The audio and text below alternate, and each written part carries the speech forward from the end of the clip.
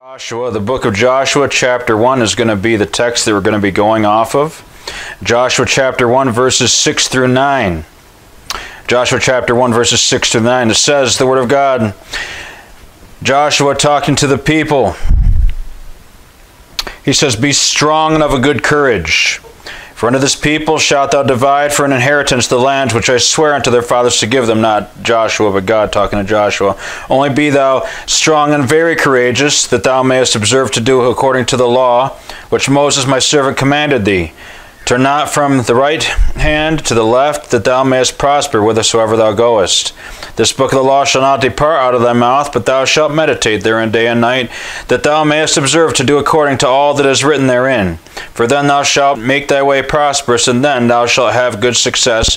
Have not I commanded thee, be strong and of a good courage. Be not afraid, neither be thou dismayed, for the Lord thy God is with thee, whithersoever thou goest. And shall we pray?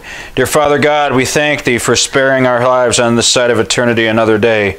And thank thee for the time that we could come to be able to worship and be together as a body and raise our praise and worship unto thee. I pray thee, Lord, that you would please be with my mouth, be with my tongue as I bring the service, and help the message to come across in the way that you need it and the way that you want it to be heard. Now pray that you would hide us behind the cross, Father, and fill us with the power of the Holy Ghost of God. For we ask these things in Jesus' name, and just for his sake we pray. Amen.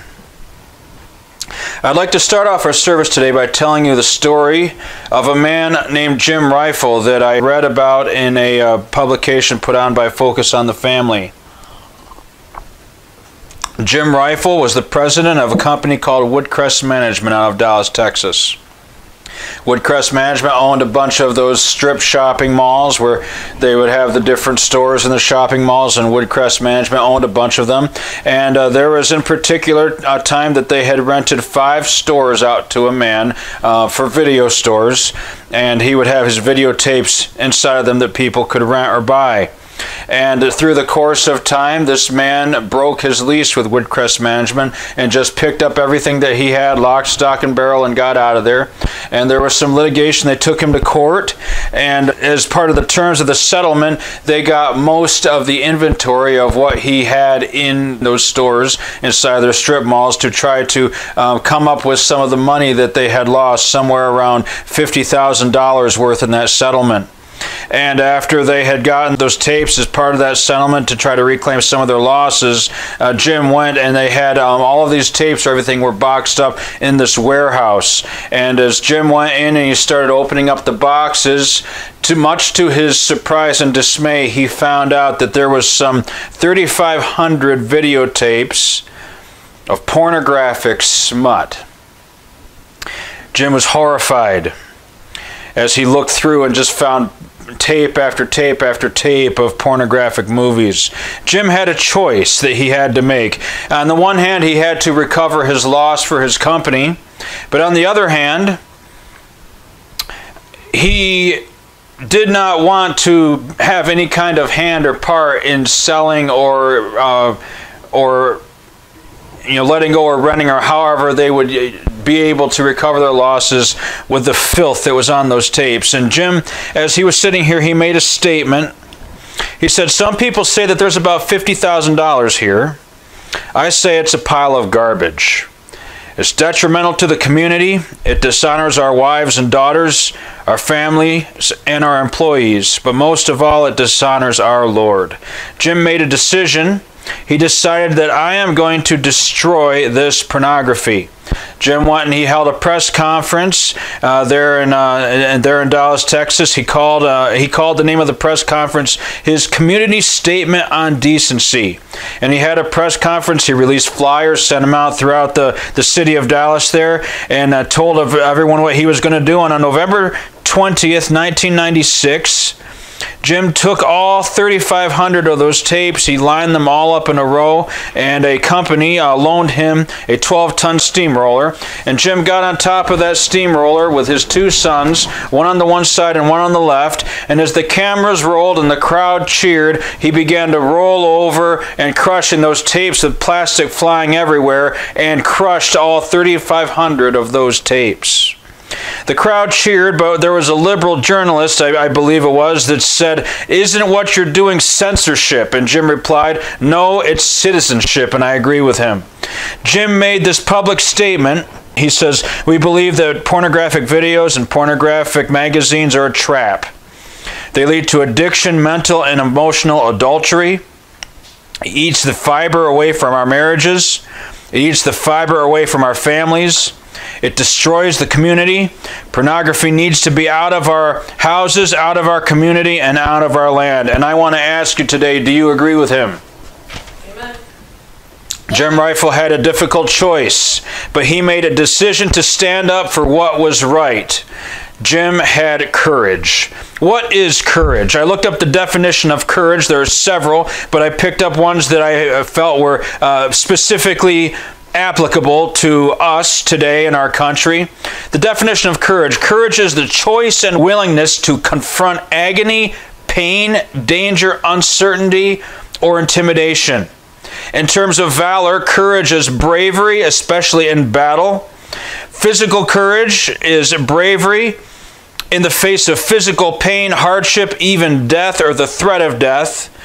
Moral courage is the ability to act rightly in the face of popular opposition, shame, scandal, or personal loss. Let me ask you a question for those of you here, those of you listening online. Do you believe that the average Christian in America today has courage? Do you believe the average Christian has courage today? The title of the message today is Having Courage When It Counts. I'm going to talk to you about courage today. And I want to make a statement to you. And I'm going to repeat that because it needs to sink in. Courage makes character visible. By the way, just on a byline, does anyone know what a good definition of character is or what character is? See, character is, for the most part, what you do when no one's looking. Character for you men when you're out of town on the road and you have to stay in that hotel room at night and you're getting ready to flip through the channels to see if you would like to partake in some of the pornographic things that I just talked about, or maybe even go out on the town somewhere and into some place of ill repute when your family's not around. Character is what you do when nobody's looking. That's what and who you are when you're away from anybody who could possibly know who you are or what you stand for or what you say about yourself. And character, or courage is what makes your character visible. Courage is what makes character visible. And something I want you to all know is that God holds us accountable for our character. Did you know that? He holds us responsible for the decisions we make. He holds us responsible for the acts of courage or the acts of cowardice that we have in our life. And I'm here to ask you today, are you courageous when it counts for the Lord? I'm assuming that if you're watching me here online that you are professing that you're a Christian. And my question to you is, are you in your personal life, the things you do and how people see you at work, at home, around your family, or just out on the town, are you a person who is courageous when it counts for the Lord? My suggestion to all of you listening is that families, all of you listening who have families here today, whether you're single and you are your own family, or perhaps you are a young married couple and just the two of you are a family, or perhaps it is a very large family with a couple who's been together for a very long time, that the first thing I want to share with you is that courage starts in the home. Courage starts in the home. You can say, "Preacher, why do you think courage is so important today?" Wouldn't you admit today, when you take a look at our nation, that we are in the face of a moral crisis? Wouldn't you admit that to me? Wouldn't you agree, or don't you believe that our nation is facing a moral crisis? I mean, we as a country, the United States of America, are facing a moral meltdown of our culture. Our culture no longer has distinctiveness of morality in it today. And some may say, "Preacher, as you're starting to get off on this courage, I think that having courage and morality isn't really that big of a deal as the things that's going on in our country right now." Or some of you might say, "I think that we really have to focus on this COVID-19 pandemic." In fact, my mother-in-law, she's been locked up in her house ever since the COVID-19 pandemic even started. They had to take her out for a little bit because because she needed some emergency medical care, and the emergency team basically had to almost break down her door to get in to take her to the hospital while she was trying to bite them and spit in their face and telling them to get out of her house because she's so paranoid and so anxious about this COVID-19 pandemic. And some of you listening, I mean, I work at Michael's as another job that I have, and some of the people, especially the older community, come in and they are just absolutely consumed and obsessed with anxiety over this COVID-19 pandemic. But my question for you in return is, do you believe that the destruction of decency and the destruction of morality and the destruction of our values as a land and as our families is any less important or any more important or even maybe as important? Do you think that the destruction of everything that we have, that we hold, that has any kind of morale to it is any less important than a pandemic that's going on? Wouldn't you say that something like this is important in the lives of our families? Today, we have many broken homes in our country. Alcoholism and drunkenness are rampant. Teen sexuality is active from the time that they are basically even old enough to even begin to understand what is going on. Sexually transmitted diseases rampant. Drug addiction. Teenage suicide.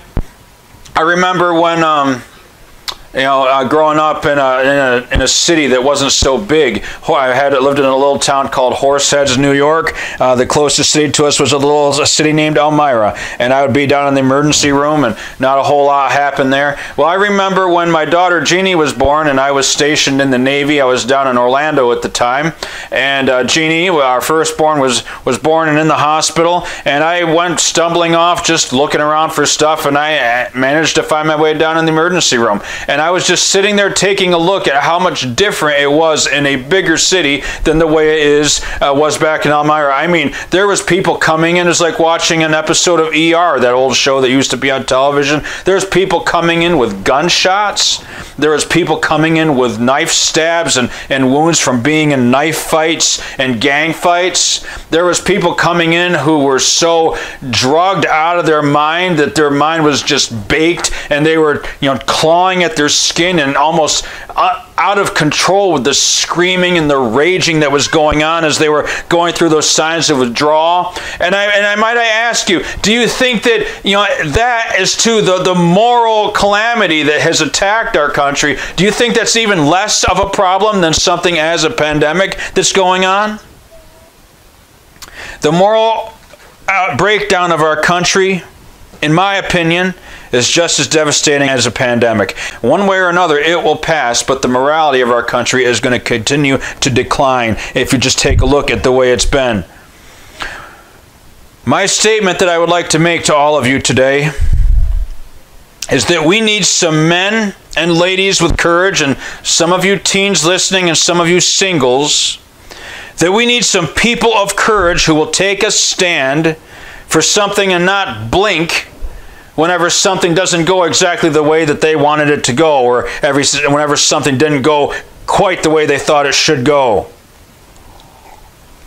I was looking up a statistic today, and surprisingly, that as of April 6, 2021, our country said that roughly 2/3 of the people in America profess to be Christians. I was absolutely shocked. Now, the number of that is Bible-believing Christians, as in what we mean is having a biblical worldview that God is in control and that He sits on the throne, that was only about 10% of the people in America, but roughly 2/3 of the people in America profess to be Christians. And I didn't make that figure up. There's 328 million people in the United States right now. That's approximately 219 million people who profess that Jesus Christ is their Savior and that He is the Son of God.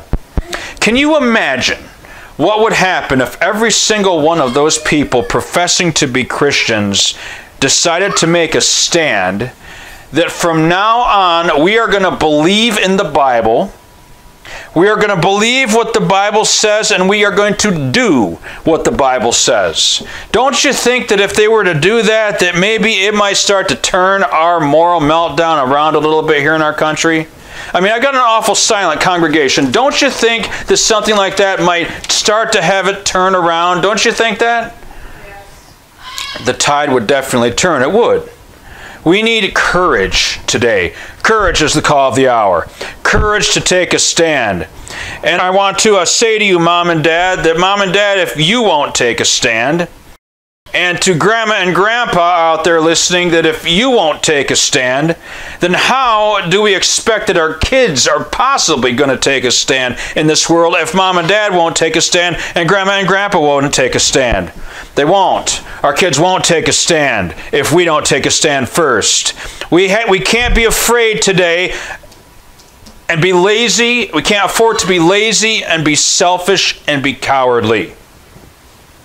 We have to have courage. We have to take a stand. I can liken it to someone with a heart condition.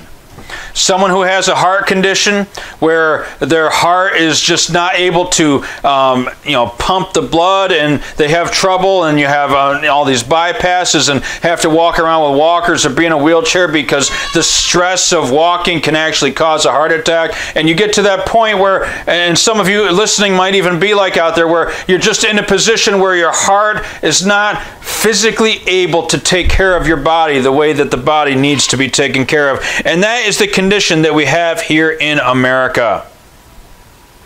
I believe the problem with most Bible-believing Christians today is that we have a heart problem. The heart isn't strong enough to move our feet to get us to make a stand. And the sad testament about American Christianity in our land today is that we have something I'm going to call convictionless Christianity. Convictionless Christianity. We don't have the courage to say no to things that are wrong.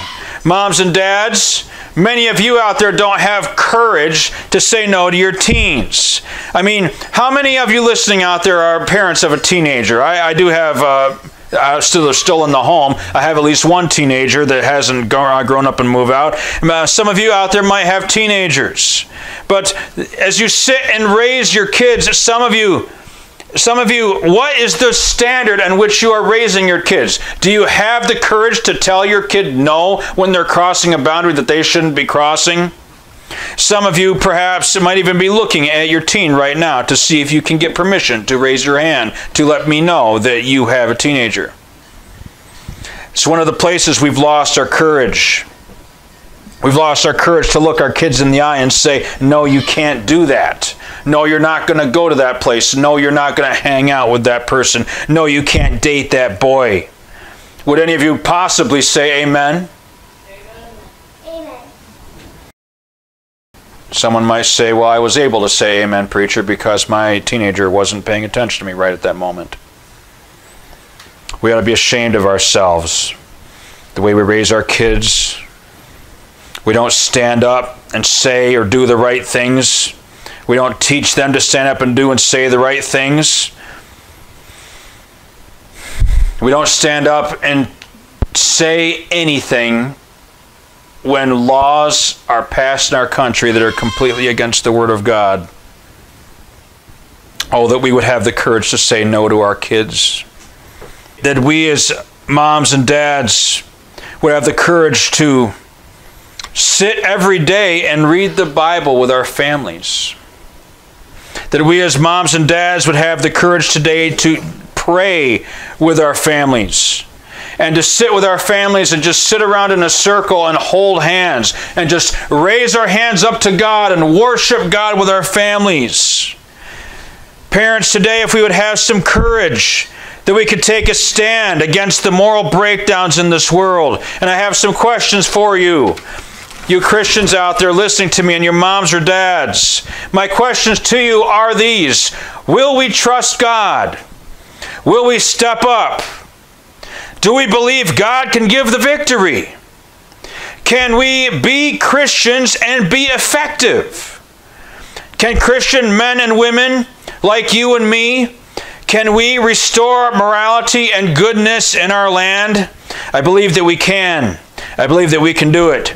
The question is, what will we do?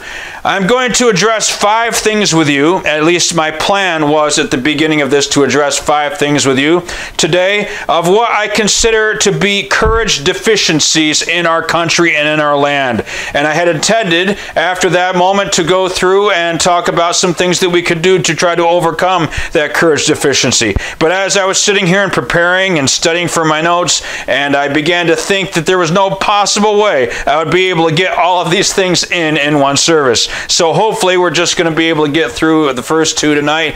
Next Sunday is our Father's Day service. I had intended a different course of action, but I believe that courage is the course and the act of the hour. And so on our Father's Day service, we're going to continue talking about courage when it counts. And specifically, Dad will relate it to you about courage when it counts in the home. I'm going to address just a couple of the first 5 things today of what I think are reasons we have a courage deficiency in our land.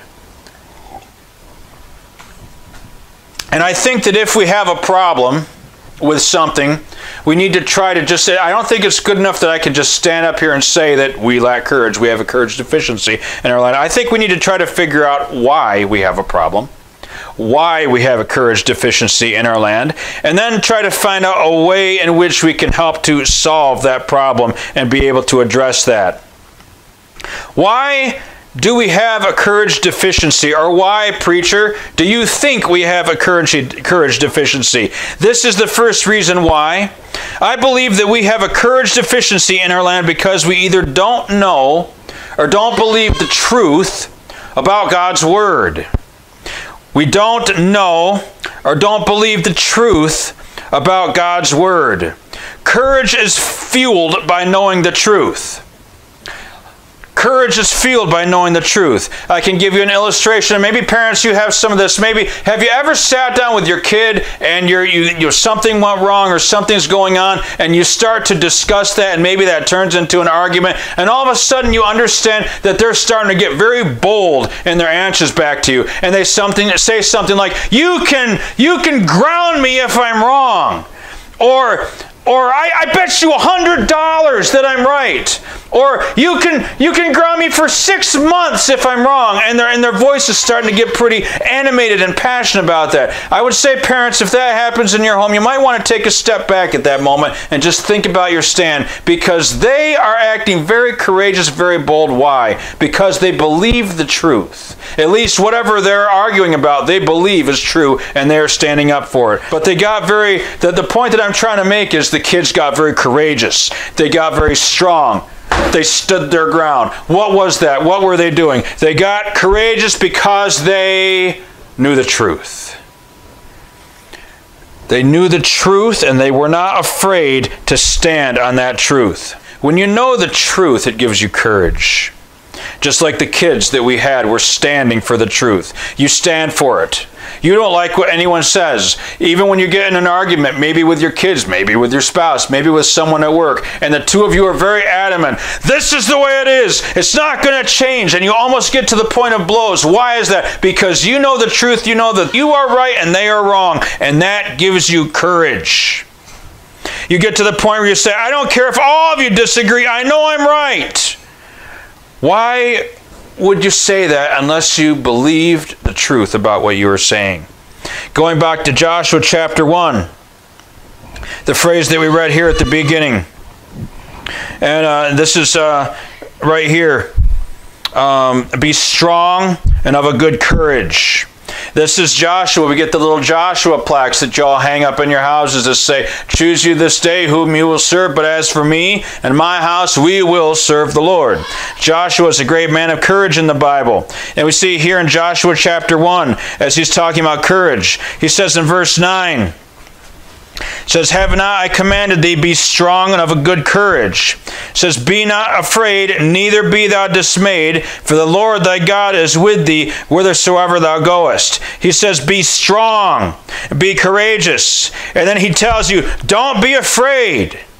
Don't be dismayed. And then he tells us why. We go back up to verse 8. It says, this book of the law shall not depart out of thy mouth, but thou shalt meditate therein day and night, that thou mayest observe to do according to all that is written therein. For then thou shalt make thy way prosperous, and then thou shalt have good success. He says, you know why you're going to be strong and have courage? It's because this book of the law shall not depart out of thy mouth. This book that I'm holding right here, this shall not depart. He says you're going to meditate therein day and night. You're going to study it, that you may observe to do all those things that are written therein. And he says that when you do that, then you will be prosperous, and then you will be successful.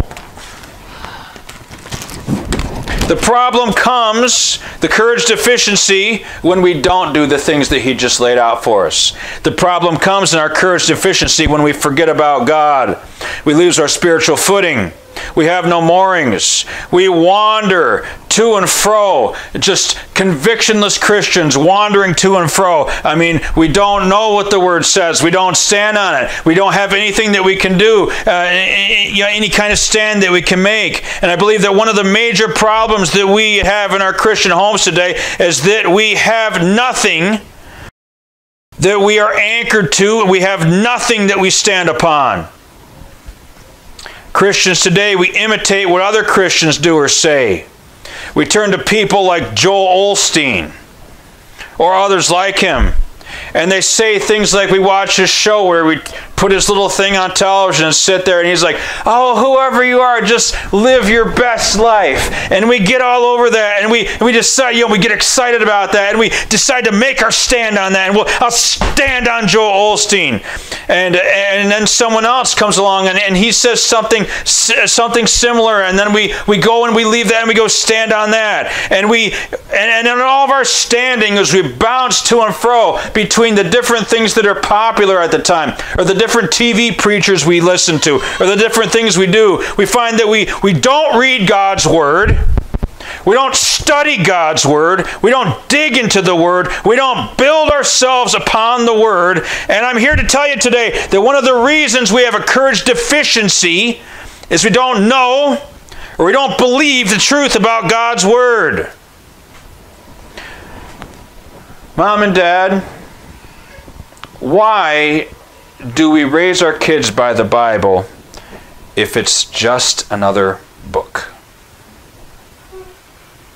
Why not let them abuse their body? Why not let them just be sexually promiscuous? What's it matter? Why not let them just abuse their soul? Well, I'll tell you why we don't. It's because we believe the Word of God. It's because we believe in what it says.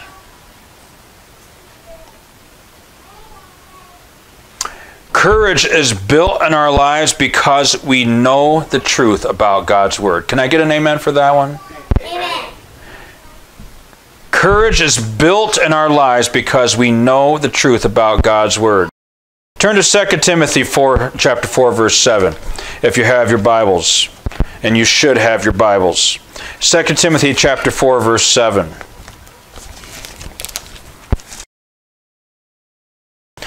2 Timothy chapter 4, verse 7 says this. This is the last thing that the Apostle Paul wrote before he went on home to be with the Lord after he was beheaded in Rome. And he says in chapter 4, verse 7 of 2 Timothy, he says, I have fought a good fight. I have finished my course. I have kept the faith. Paul says to Timothy, he says, listen, I have fought a good fight. By the way, he doesn't even say that he's won all of them, does he? He says, I have fought a good fight. I have finished my course. I have kept the faith. He basically says, Timothy, I've been courageous. Timothy, I have took a stand. I have fought a good fight. He says, or even I've been in fights, and I've fought for the Word of God, and I have fought for the stand. I have took a stand on the Word of God. He says that I have finished what God has sent me to do. And he says, I have kept my faith along the journey. People, I want to say to you today that we had better get grounded on the Word of God. if we're ever going to have courage, if we're ever going to take a stand, then we need to get grounded in the Word of God. And listen to me here. I don't believe that the Word of God, I don't believe the Bible contains the Word of God. I believe that it is the Word of God. Some people pick and choose what parts of the Bible. I like this part, I don't like that part, this part's bad, that part's good. I don't do that. I believe all of the Bible. I believe every bit of it, from Genesis chapter 1, verse 1 to the end of Revelation chapter 22. I believe that this is the Word of God, and I take my stand on that Word. I want to let you know the experiences that you get. Oh, that emotional high that you get from watching these TV preachers, and you get all excited for a few minutes before you go out and sin again. We shouldn't be experience-believing Christians. We should be Bible-believing Christians. We need to believe the Word of God. Why is it so important, preacher, that we believe the Word of God? Why is it so important? Well, if you believe the Word of God, you won't have a problem with believing the sixth-day creation.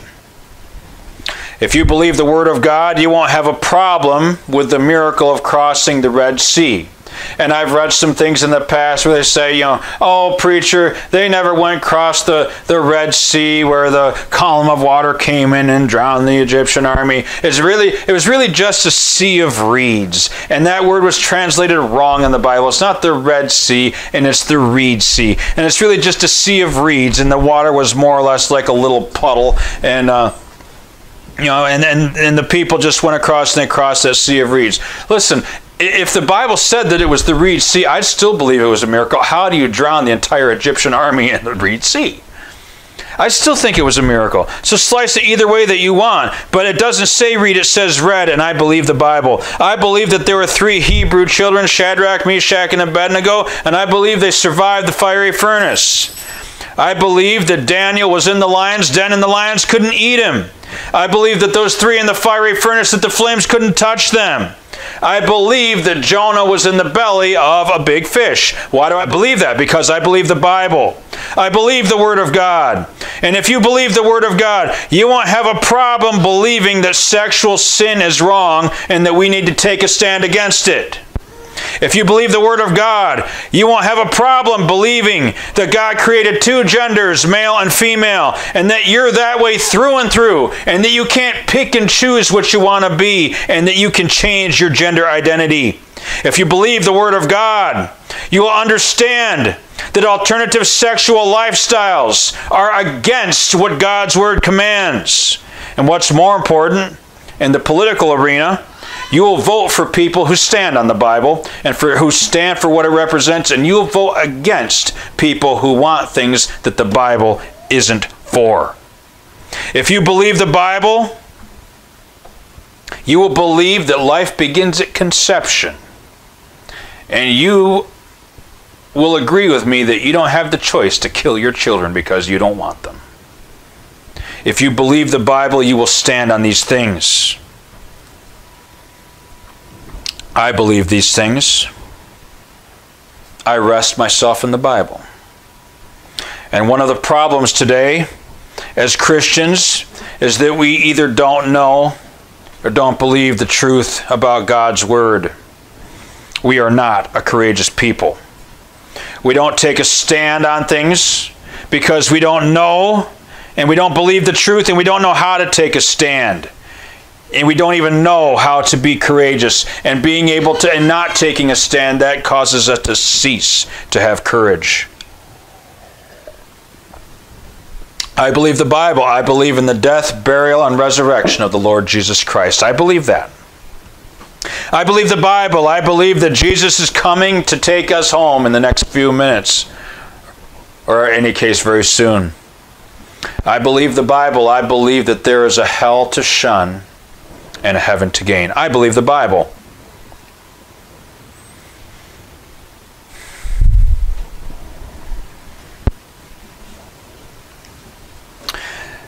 I'm going to share with you an illustration, if I can remember, about, this is my old church in Orlando I went to some 20 years ago. There was a woman, I'm just going to call her name Mary for the sake of the illustration. Mary had one of those toughest tough lives. I mean, stories of abuse, growing up, abusive parents, in and out of marriages, drug addiction, drunkenness. But somewhere along the way, Mary found the Lord and she got saved.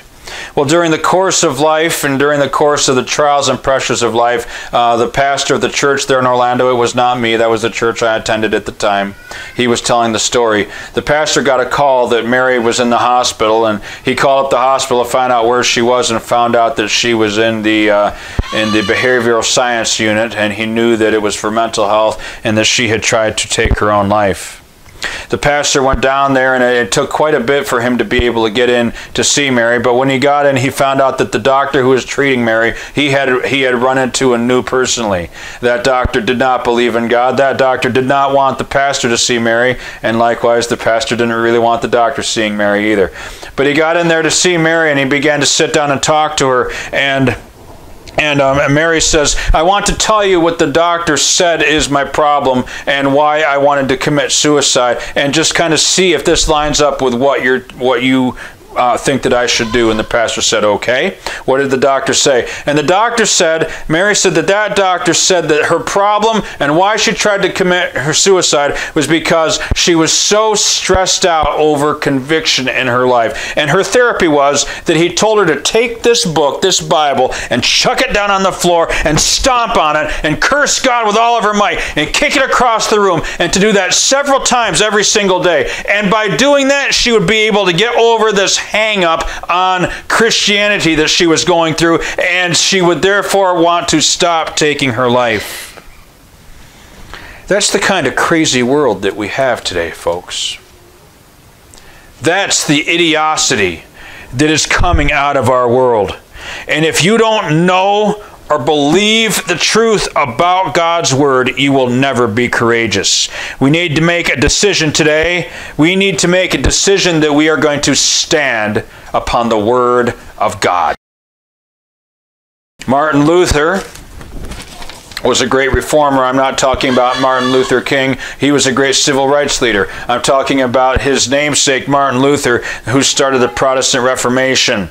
Martin Luther was going through, he was a Catholic priest, and he was reading his Bible one day, and he was reading in the book of Romans. And as he was reading in the book of Romans, the passages of the Scriptures, he was realizing that the things that the church was talking and teaching did not stand up to the Word of God. And in fear of death, and a fear of persecution, and a fear of excommunication, Martin Luther took a very courageous stand when he posted his 95 Thesis and nailed it to the door of nailed it onto the bishop's door there, and he decided to take a stand, and he said, I am going to be a person of courage, and I'm going to take a stand for things that I know are right, despite whatever the consequences may be. We have a courage deficiency in our land because we as Christians do not have that kind of conviction, and we will not take that stand. We don't know or we don't believe the truth about God's Word. The second thing that I want to say, this will be the last one that we cover today, on why we have a courage deficiency in our land, is because we base our lives upon near beliefs.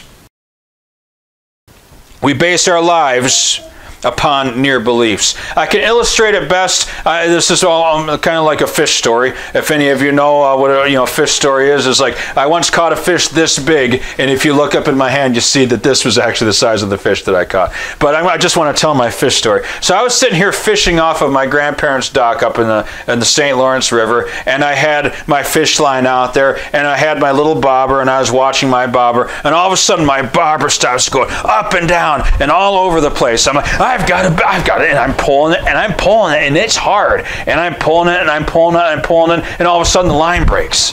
Ah, shoot. So I pull it in, and I lost my line, lost my bobber, get a new bobber on there, get a new hook and new worm, cast it out again. 3 times that happened. And the 3rd time I was sitting out there, I'm probably about 50, 60 feet out away from the dock. This huge, and I don't mean it like that, huge fish jumped out of the water. I don't know what kind of fish it was. It might have been a great northern pike. I personally believe it was a muskie. They have muskie up there in the St. Lawrence River. Huge fish jumped, and as soon as that fish jumped, I was all excited. I gotta get this fish! So I'm going out and reeling it in and going out, and I'm trying to tire the fish out. Eventually the line broke, and I didn't catch it again. Never did catch that fish. But that bobber would go out to and fro as it's going out, and it would go up and down in that water. And I'm illustrating the point because that's what a lot of us Christians are like on our beliefs. We run to and fro. We bob up and down. We don't have strong beliefs that we stand upon. We don't have anything rigid that we believe. We have near beliefs. We stand on things such as opinions. And we become no longer people of courage. We become people of opinion. We see these big churches, and they have all kinds of things that they try to peddle to you to try to get the people to come in. I remember the one year it was the prayer of Jabez, and we've even got that book somewhere here in our library. And the prayer of Jabez, and it's basically like, God bless my coast, and give me this, and give me that, and bless me, and everyone's on that, and everyone's like, prayer of Jabez. They have stuff on, stuff on the radio preachers, prayer of Jabez, pray these prayers, pray this thing. And then after they get over that, they get on to the next big thing. Because the next year, a couple different books were written. And churches are all over that. And we have books like The Purpose-Driven Church. And that comes out. And we're like, we've all got to get into that. And then we have this thing, we have to have family life centers. And so we take our sanctuary, and we're going to get rid of our pews and get some chairs in because we can fold them up and put some basketball hoops up here and there so that we can bring in the community and get them to shoot hoops and hopefully maybe get them to stick around for church. And we just kind of run to and fro and bob back and forth, and then our opinions switch, and things change, and things sway, but nothing's grounded. We have no grounding. We're too busy with activity and no time for the Word of God. Some of you, if I were to just sit you down in front of me and say, I want you to tell me why you're a Christian, explain it to me, explain to me how you got saved, explain to me how you have your stand and what you believe, you couldn't do it. There was that movie that came out a few years ago called God's Not Dead. I've often thought about this, and I'd like you to think about it with me, because if it's important for me to think about it, you should think about it too. Sounded a little arrogant. I apologize about that. So in the movie God's Not Dead, we find that Kevin Sorbo is playing the atheist college professor. And in the end of the movie, he gets hit by a car in a hit and run, and he is about to die.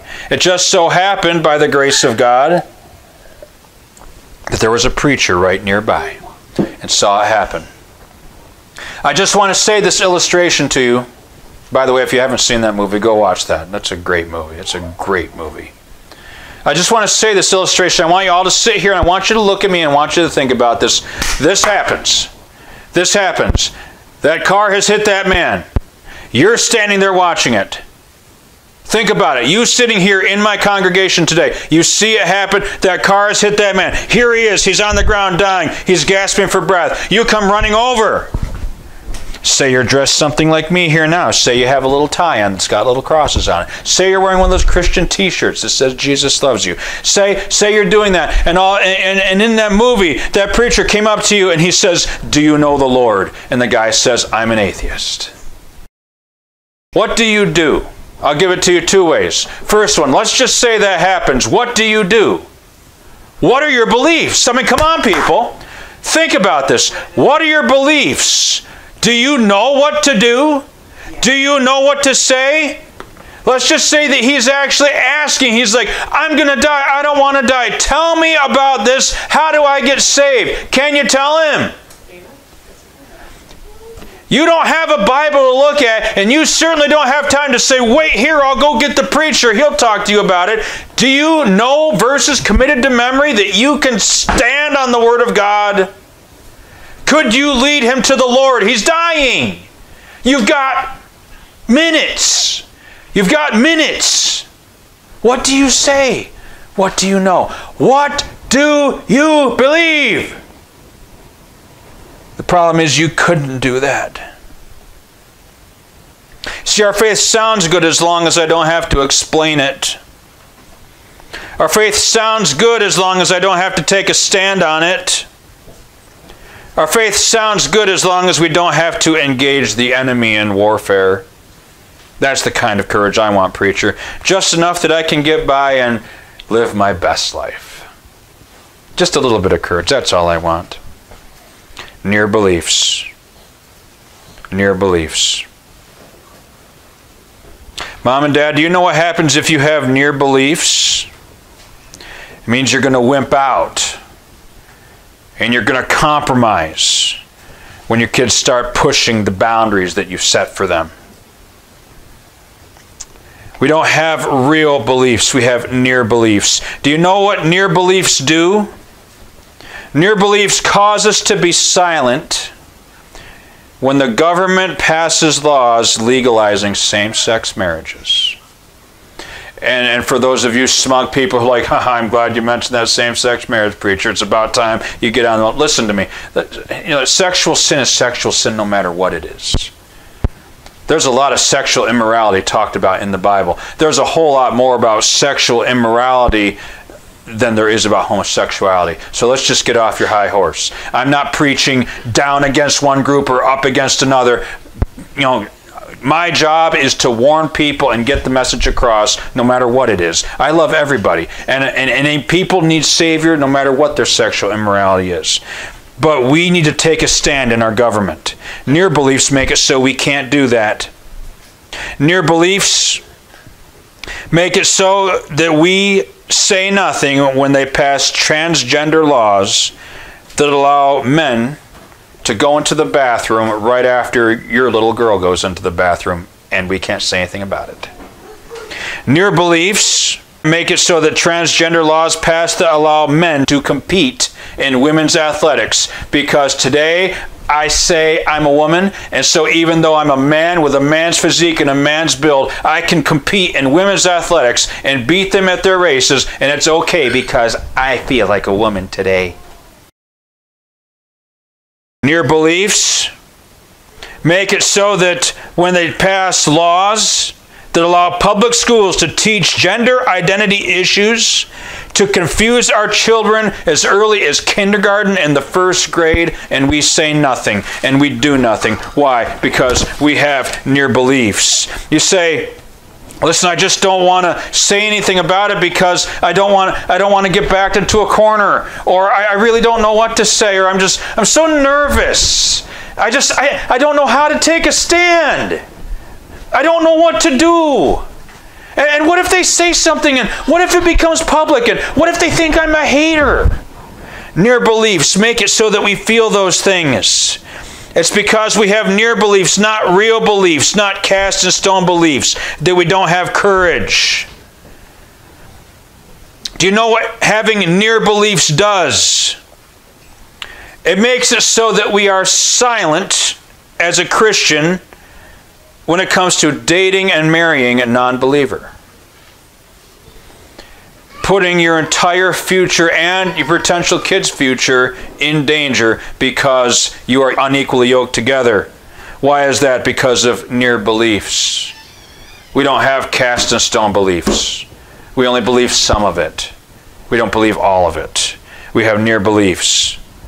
Near beliefs cause us to be silent when they pass laws that say that vaccinations are mandatory. Now, any of you can go onto our church's website right under our articles of faith or our statement of faith, and you can find our church's statement on our stand on vaccines. But just let me give you an illustration. Public school a few years ago, if you had a religious exemption, which means that you believe that the Word of God is against you having a vaccination, you were able to have your kids in school, and you could get an exemption for that. They've eliminated that exemption. We had our kids were in private school, and the church that that runs the private school. I was sat and had a meeting with the principal of that school, who's also the pastor of that church, and that pastor and I discussed the issue of vaccination. And he said that we have laws that are coming through and are making it so that in order for kids to be able to attend our school here, they have to be vaccinated, and our kids were not vaccinated. And so I sat down with him and I shared the Word of God to him. Do you know why that is? Do you know why I can do that? Because I stand on my beliefs, and I stand upon the Word of God, and I have courage because of it. And I can sit there and I can take verses and explain and show why we shouldn't be forced to do those things, to be able to vaccinate, to have our kids in schools, and how it takes our freedoms away. And that pastor said to me, as he was sitting there talking to me about other preacher friends he knows that agreed with me, but he was playing it safe because he wanted to keep the government off his back as long as possible. And his statement back to me was, I'm just going to have to believe that God will protect my grandkids from a little shot in the arm. And last I knew, that was tempting the Lord. And the last I knew, Jesus said, it is written, thou shalt not tempt the Lord thy God. Why do we do that? Why do we cower? Why do we back down? Why do we sit and say, I'm just going to play it safe and I just keep the government off my back as long as possible? Why is that? Because we have near beliefs. We're not like Martin Luther, who would post that and nail that onto the door of that church, knowing he could very well be put to the death for it. We don't have cast in stone beliefs. We have near beliefs. Near beliefs cost us so much. Near beliefs have caused us to embrace a new brand of Christianity today. The type of Christianity we have today, I'm going to call middle-of-the-road Christianity. Middle-of-the-road Christianity. By the way, Jesus said something about that, didn't he? In Revelation chapter 3, verse 15, Jesus talking to the church of the last days, he says, I know thy works, that thou art neither cold nor hot. I would thou wert cold or hot. So then, because thou art neither cold nor hot, but art lukewarm, I will spew thee out of my mouth. Lukewarm Christianity, middle-of-the-road Christianity. God basically says, I want you to be on fire for me or don't have anything to do with me, but this middle-of-the-road Christianity, this is this place where I can have some of it, but I don't have to do all of it. Let me have a little bit of Christianity. Just don't make me have to stand for anything I believe. I'll take a little bit of it. I want to get saved and go to heaven, but don't you dare ask me to do anything for it in return. Middle-of-the-road Christianity. By the way, Satan loves middle-of-the-road Christianity because the middle-of-the-road Christianity shares the perfect example of someone who will not fight back. If 2/3 of our country says and professes that they are Bible-believing Christians, then why is the government doing what it's doing now? We are in the worst condition we have ever been in terms of morality in our country. But 2/3 of us say that we're Christians. Bull. We don't have cast in stone beliefs. We have near beliefs. Middle of the road Christianity. That's what's coming out of the world today. Lukewarm, middle of the road Christianity. The result, we have a Christian faith with little flavor, little light, few convictions. Nobody's feathers get ruffled. No stand has to be taken. We stand on sand. We have no firm footing. And what's the result? We have nothing to offer a world that is lost and dying without Jesus Christ. Because we have courageless Christianity. So today, in closing, 2 thoughts.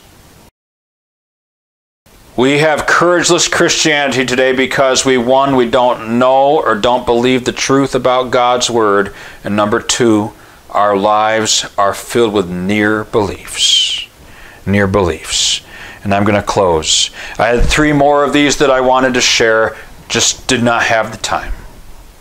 Come back and join us for our Father's Day service next week. I'm hopefully going to be able to get in another 3 more of these points and start to share some things with you on how we can try to make a difference and try to have courage and bring that courage back into our homes and back into our land. And then possibly I might even go another week after that, depending on where the Lord leads us with this stand that we're taking on courage. But in closing today, I want to talk to you about finding out what you believe the Word of God says. What is your stand on believing what the Word of God says? You know, those of you who are out there thinking that you don't have to come to church to worship God, there's some very good reasons to come to church. Let's just say that you're just watching my videos and you have a church that you're active in and your church has services several different times a week. There's good reason to come to church. Do you know why it's important to come to church, Mom and Dad? Do you know why, kids, it's important to get your kids to come to church? Because when you come to church, you hear the Word of God preached to you. And when you put your kids in Sunday school, do you know what's happening? They're hearing the Word of God. And when you come to Sunday school yourself and you sit there in that Sunday school lesson, what's happening? You are being taught the Word of God. And when you come to the morning service, you are hearing the Word of God. And if your church has an evening service, you're coming to that evening service and you are hearing the Word of God. And if your church has a midweek service, you come to that service and guess what? You are hearing the Word of God. And you come to those services and you are hearing the Word of God, and you need that to be grounded in your faith to understand and know the Word of God. And the next thing you have to do is you need to read the Word of God. If you ever want to have any kind of stand of anything worth anything in your Christian life, you need to read this book every day. You need to pick that book up, and you need to read that Word of God. There was an evangelist by the name of I don't know if he was a doctor, but the evangelist Jack Parchman. I remember hearing the story. He told me that his wife would get up in the morning and she would read the Bible every morning. First thing she did, and before she went to bed, she would read that Bible every single night. She read this Bible through twice every year. Twice every year. Do you know what happens when you put that much Word of God into your life? It's going to be hard for Satan to get a foothold. He's going to have difficulty getting you to look at pornography because all you're doing is cramming the Word of God on top of it. It's going to be hard to get you to go to work and cuss and swear and go after and drink with the boys because you got the Word of God in you. It's going to be hard for when that time comes up in the evil story that you hear and that cursing, for you to participate in that. Why? Because you have the Word of God in you. And when it comes to politics, and we go to vote for the people that we need in office, or if we're going to run for office, and we're going to take a stand, and even go to Washington and try to make a difference, it's going to be hard for the devil to get us to slip and fall. Why? Because we've got the Word of God in us. We need to take a stand on the Word of God. Parents, teens, kids, singles, my call to you in this first effort of having courage in your life and to combat the courage deficiency is to read the Word of God. Read the Word of God. Study the Word of God. Commit it to memory. Pick up your Bible and read it. Read that Word of God. Take a stand and stop the courage deficiency. Read the Word of God. We don't know or believe the truth. This will help us to know the truth. We read the Word of God. It'll help us to get over our near beliefs, our wishy-washy beliefs, our tossed to and fro beliefs, because we can take a stand and we can be grounded on the Word of God. Church, we have a courage deficiency in our land. And the call of the hour, this first step, this first 2 points to you, to be continued next week, for what we've discussed already, for what I've mentioned in this service, those of you listening to me, are you a Christian of courage? Can you take a stand? Do you know the truth? Or do you only know what your parents taught you? Those of you who are active in church, do you only know what the preacher says? Have you actually read it for yourself? Do you know the Bible? If you don't, let's take a stand. Let's make a decision. We have a moral meltdown in our country. If you agree with that our country is going to pot, would you raise your hand? Would you raise our hand? Everyone in here, raising your hand. Amen. God bless you. That's true. What's going to make the difference? What's going to change? What's going to turn the tide? The lost people out there, they're not going to make a difference. They're going to keep on taking it down the road it's been going. We have to take a stand. Christian listening at home, it's time to man up. It's time to take a stand. We need to be Christians of courage today. Everybody's head bowed and your eyes closed, no one looking around.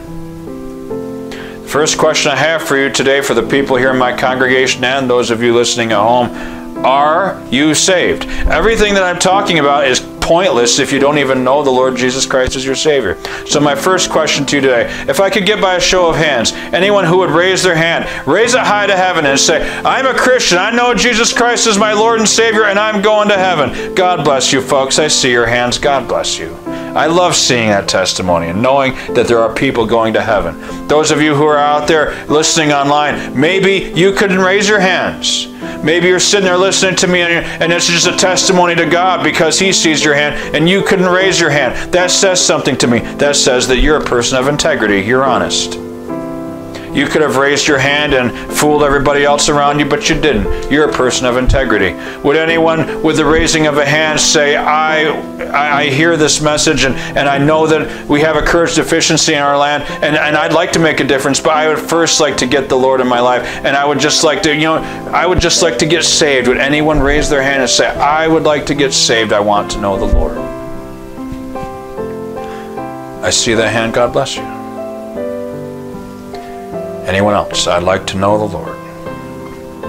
Would anyone say, with everybody's head and eyes closed and no one looking around, would anyone raise their hand and say, I'm not a courageous Christian? I'm a Christian. I'm saved by the grace of God.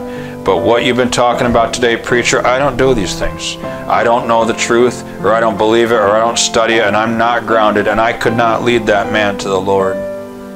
And I want to make a change. Would anyone by raising of hands say, I want to be a courageous Christian? Would you pray for me, preacher? Would anyone say that? I see that hand. God bless you. You can put that hand down. I see that hand. God bless you. You can put that hand down. Would anyone else? I want to be a Christian of courage. I want to make a stand. Those of you out there listening online, maybe you'd like to make a stand. Maybe you need to be a Christian of courage and you want to be a Christian of courage. I'm going to pray for you in a moment. But it's a decision between you and God. You have to make the decision. Repentance, as we talked about with salvation all the time, repentance is where you repent of your sins and place your faith and trust in the Lord Jesus Christ to save you. But repentance is turning from what we were doing to doing something different. And if you are a courageless, let me get that right. You have no courage, a courageless Christian, and you need to get that right. You need to repent of that. You need to say, I'm going to be a person of courage, and I am going to start reading this book, learning this book, studying this book, and getting it down, and making a change in my life, that I am going to serve the Lord, and I want to be a Christian of courage. As we pray, if anyone needs to get saved out there listening to me, and you would like to be saved, pray this prayer with me. Lord Jesus, I am a sinner, but I believe that you died on Calvary's cross to forgive me of my sins. I believe that when you shed your precious blood on that cross, that you paid the debt for my sins. Dear Lord, I now repent of my sins and ask you to come into my wicked, ungodly heart and forgive me of my sins and save me. Lord Jesus, please wash my sins away with that blood, that precious blood that was spilt on that cross for me. Dear God in heaven, please come into my heart. I repent of my sins. Save me now. In Jesus' name, amen. courageless Christian, you want some courage, pray this prayer with me. Lord Jesus, I have not been living my life for Jesus Christ. I'm a Christian, I know I'm going to heaven, but I have been a middle-of-the-road, lukewarm Christian. I don't have a foundation in the Word of God. I don't stand on the things that I need to, and I want to make a change. Dear Lord Jesus, please help me to fight the devil and to get my priorities straight, and help me to have some courage. Help me to be able to take a stand and make a stand. Help me be a Christian of courage. Please, Lord, empower me with this and fill me with that Holy Ghost of God that would allow me to be a Christian whose life can actually stand for and mean something. I pray this in Jesus' name, amen. Friend, if you prayed either of those prayers with me, first of all, if you prayed to get saved and you made that decision, contact us here at our ministry. Our website is www.swordandtrowelrevivalfellowship.com. Go on to that, contact us. We'd like to know about your decision to accept the Lord as your Savior. We'd like to get to know you better, and we'd like to encourage you in your new walk with the Lord. Christian of no courage, if you made a stand today that you want to take a stand to combat the depravity and the lack of morality that is going on in our country, and the moral meltdown and the moral decay, and you want to take a stand against that, contact us. Let us know. We want to help you on this journey, on this walk. Let's stand together. Let's take a stand and be Christians of courage together, and take a stand that we are going to account for something in this godless world that is trying to get rid of Christianity at any turn. Take a stand with us today. You know, and just a thought. Just remember that the devil is going to want to take that away from you. The first thing the devil is going to say is, you don't have to do that, but just remember that it takes courage to do that, because it takes courage to take a stand, and it takes courage to contact us. Let's be people of courage today. Friends, thank you for joining us at the Sword and Trowel Revival Fellowship. I pray that all of you will be able to stand in the gap this week, and I pray that you will be back with us next week to hear some more, perhaps the conclusion, if I don't get long-winded, on our study on courage when it counts. Having courage when it counts. Courage to stand in the gap. Courage to make a difference. May God bless you through this week, and may God keep you in His protection and care. Come back and join us next Sunday at the Sword and Trowel Revival Fellowship. Take care. May God go with you. Those of you who are here with us today, thank you for coming. God bless you all.